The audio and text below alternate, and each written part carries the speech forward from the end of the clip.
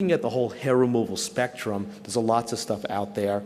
I think that if you're really going to get into this, Alex's are the best, but when you're looking at darker skin patients, you need to use your ND-YAG laser or 1064, lower settings, multiple sessions. This is a case that Tony Wolf sent me, did a big rotation flap for a big skin cancer, and after that we took care of some of the hair, so kind of a mix between the reconstructive and the cosmetic side of things. But with the same ND-YAG or 1064 lasers, we do veins. So big honker on the lip, that's a big vascular malformation. That's 2 treatments, and you can see that if you're going to cut that out, you'd have a big scar through the vermilion and possibly wouldn't get the feeding vessels. So that's just really easy to do. And I do a lot of dark circles under the eyes, which are primarily caused in lighter skin patients by increased vasculature. Big veins coming in. So when you kill these big veins in these lighter skin patients, the eyes lighten up. So I do quite a bit of that in